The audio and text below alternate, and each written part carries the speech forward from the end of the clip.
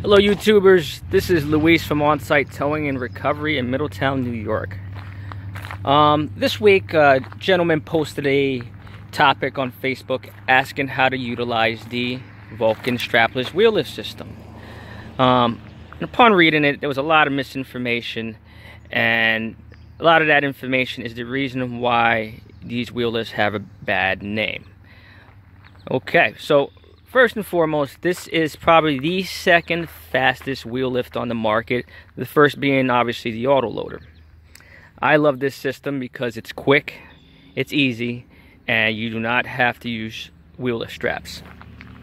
So one of the modifications that a lot of people do to these that they should not be doing, and it's I'm highly against it, is they drill a hole on the outside of the wheel lift scoop, similar to a traditional L-arm, and they throw a strap over it.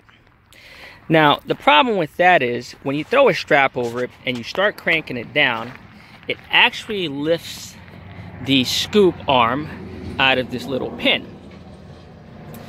because you're pulling upwards. And as you can see, this is not a traditional, how can I say it, receiver for an L-arm. It's totally different. So if you're one of those guys, please stop doing that. Now, the second thing that I noticed too is a lot of people cut this bar off. And yeah, I know this bar can be a pain in the ass, especially when you're hooking up to the car. You know, you can hit the bumper with it and whatnot.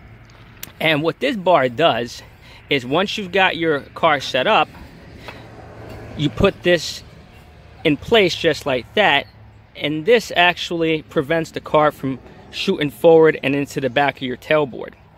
So yeah, don't remove those. But anyways, so the whole concept behind the Vulcan wheel lift is gravity. So you depend on the weight of the vehicle to fall in place with this scoop. As you can see, it's an odd looking shape, but when the tire wedges itself in there, it's got no way to come out. What I also like about the wheel lift, this wheel lift system, is where the controls are. So these are your wheel lift controls. This is your up and down, this is your tilt, and this is your in and out. And what I like about this is I can better observe what is going on underneath the car.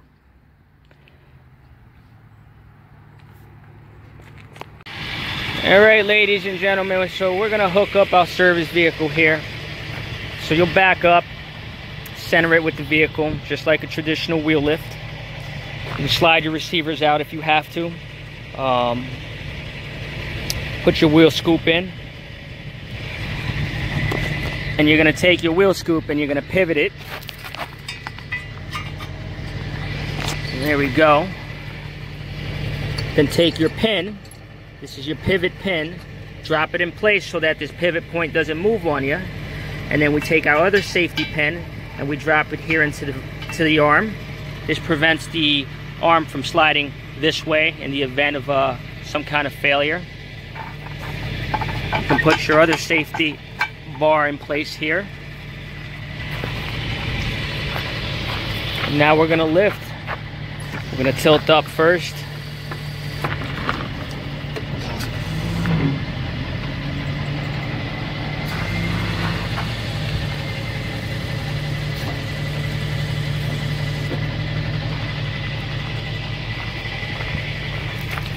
Now you can see how this system works. See that tire bulge in there? That's because that tire is wedged into that scoop. And that's how these scoops work. They wedge themselves in there. The only way this will pop out is if you don't have the casualty up high enough and you go up a little pitch or something, some kind of driveway, and it hits hard enough, it will pop out.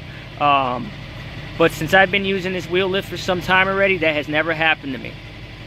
Now, for all you individuals that feel the need to have a strap, if you actually take a chain and hook it to some kind of suspension component and hook it to a grab hook and tilt, the chain will tighten, and that can act as another safety hook point. I don't have to use it. It's fine just the way it is. But if you want that extra security, by all means, do what you got to do so that you can get the job done. And that is how the Vulcan strapless wheel lift system works. And of course, we're not going down the road like this. Remember to put your safety chains on, put your drag light on. I'm Luis from On-Site Towing and Recovery in Middletown, New York. Be careful out there, slow down, move over. Any questions or concerns or comments or tips, please feel free to comment. And thanks again, please subscribe.